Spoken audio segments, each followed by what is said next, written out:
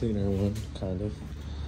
And these are the paper towel holders, like so. They didn't come with it. These were another like $30 at Lowe's. And then this also didn't come with it. These were $30. The toolbox, it was on sale. It was like 270 bucks. Originally they were about 330, just this top half, and then the bottom half was another 200 something bucks.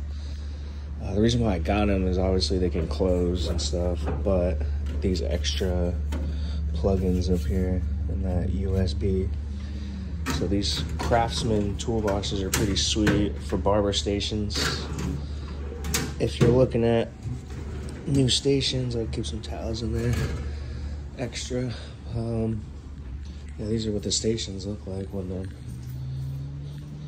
loaded up with stuff. Ray's got her stuff all nice and organized. So yeah, if you're looking at a toolbox to get,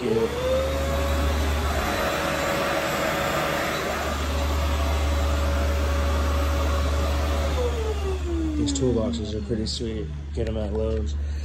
I kept the wheels off of them so that way hair doesn't get under there. It's a little bit easier to sweep and clean up. Keep some towels in there, extra stuff.